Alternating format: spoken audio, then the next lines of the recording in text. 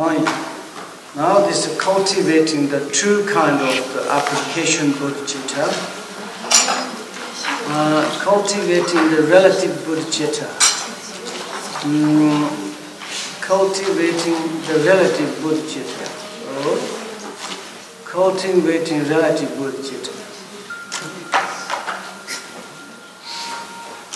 Cultivating the exchange of the self and others within the meditative equipoise.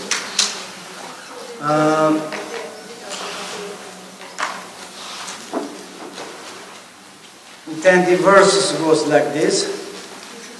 All sufferings come from the desiring happiness for ourselves. And perfect Buddhahood is born from the thought of the helping others. To truly exchange our own happiness for the suffering of the others is the Bodhisattva practice.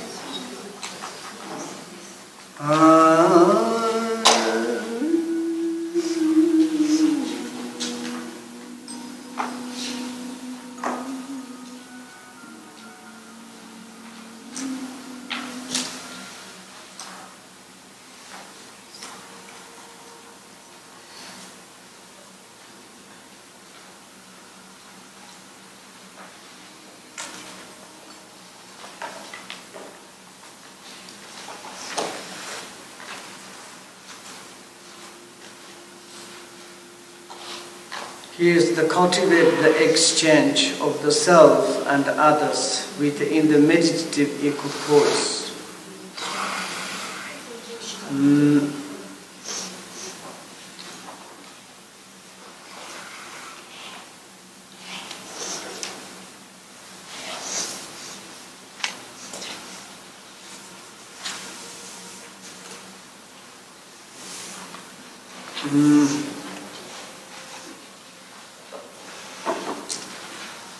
And of course, this is what everybody knows,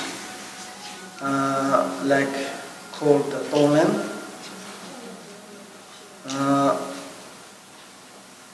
To development of these thoughts, which is good things offering to the others, and taking the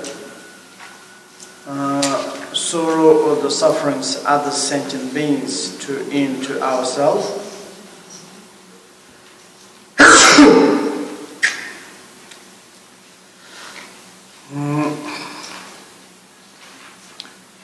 That is such a benefit. Of course, there are a lot. For example, we offering to all our good things to others. If we do like this, then the maturation is the perfect Buddhahood. And also it's like all the time concerning ourselves, good things. And that is the self-oriented. That result is the samsaric situations. That reason here when we are meditative equipoise, to meditate, to exchange whatever existed in the samsara's sorrow and sufferings,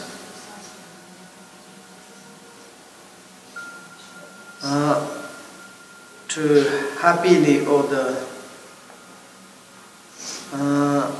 openly or tolerantly to accept our own self, and also aspirationally to say, a rapa on me. and also is all the good things, happiness, and whatever we done, the virtue things, to dedicate to the other sentient beings. And that is that we call the truly exchange our own happiness and others' sufferings. Of course, that is the perfect path of the Bodhisattva's practice.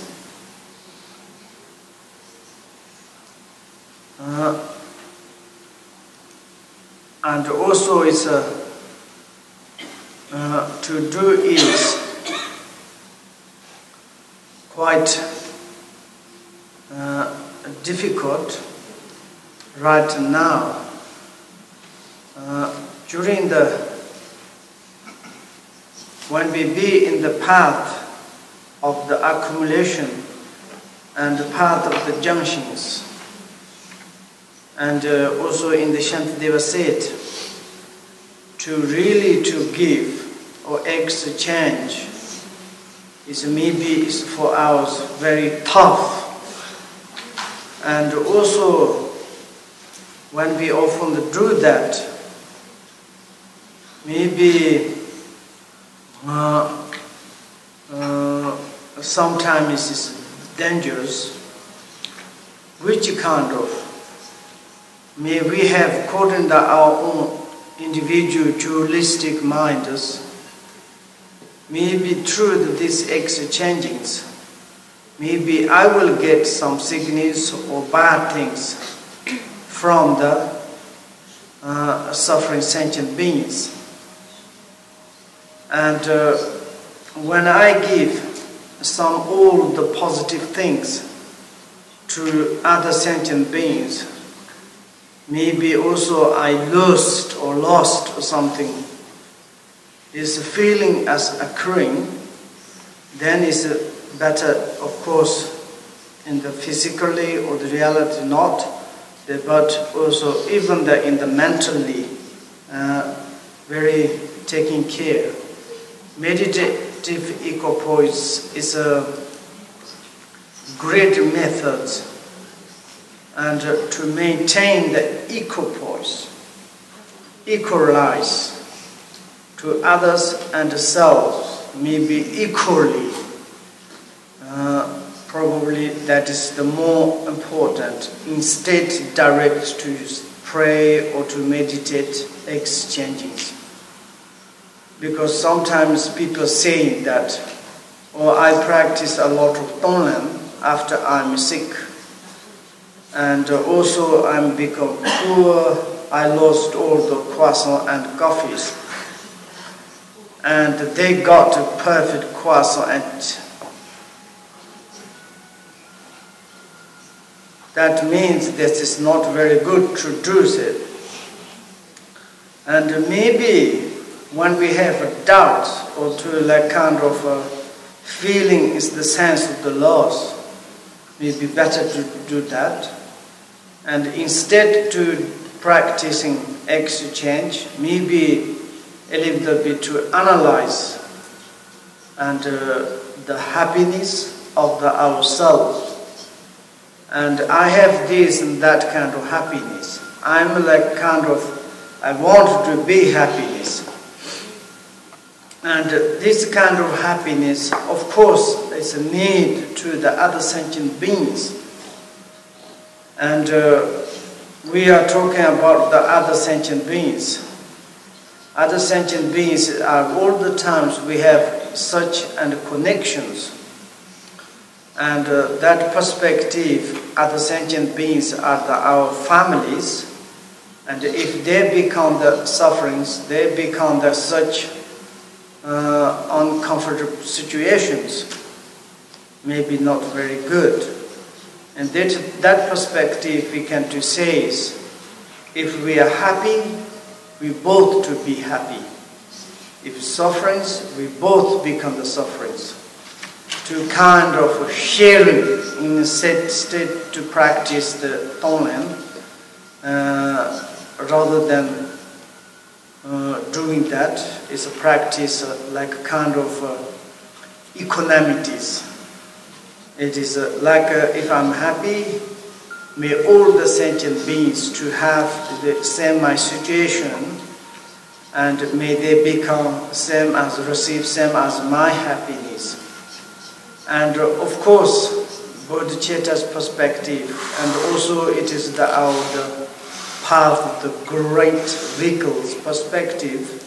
When we have something injured by the different sorrow or the sufferings, maybe of course don't we say, or may I have now sufferings, maybe all the sentient beings same become my situation. It's quite stupid.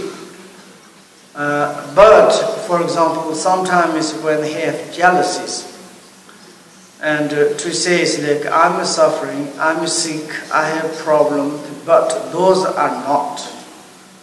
And you see the healthy and rich and such happiness, and a kind of reverie, kind of a sense of competition, sense of the sadness. Maybe in this case, we need to make the virtues our own situations. And to say it's like,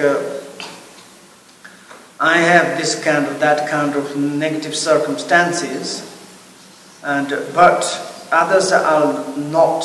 And in this case, it's very good, happy. I'm sick, but for others not. I have problem, but others not. Why not? This is great. And I'm very happy, but of course, this happiness to provide to have all the sentient beings. And that is like, if we do, then it's a great cultivating the kind of representative exchanging. And also it's like great equanimity, like meditative equipoise. And like it is such and such a benefit, which kind of benefit? If we have too much self-oriented, all the time to say I and I do not, this is the, we call the ego clingings. And ego clinging is like a kind of big, like a rope or the lassos. And it came to bounding up our minds too strongly. And then mind has more, the negative emotions are received. Maybe I'm existence, maybe I cannot become sick. I'm existence. I'm like a kind of single. I cannot to be impermanent. I'm truly existence. I cannot to going to die. And also it's like I'm like a identity. This is my body. It's my proof, my self-proof. And this one is like kind of indestructible. And therefore I cannot become sick. I cannot become something happened. But of course, reality is our body. Its mind, verbs are compounded. It is not a single, it is not permanent, it is not substantially existence. There is nothing existence like a self-entities or self-identities. And this kind of natural changing process and to showing the natural things, and then we have more problems and more sad, more sufferings.